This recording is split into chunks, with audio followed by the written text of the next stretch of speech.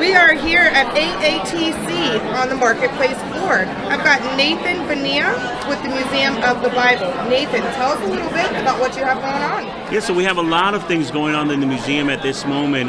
You know, one of our missions and part of our vision there is to have people experience the transformative power of the Bible. So within the scope of that, we are working with the Logos Theater this year, and we have a whole set of different themes coming out that are based on the C.S. Lewis. So these are life-size puppets. It's a 3-hour show that people are enjoying, and they're coming back to the museum. And not only that, we continue to work with the Antiquities Office in Israel and all the archaeological information and findings that are being brought over to Washington, D.C., especially in the capital of D.C.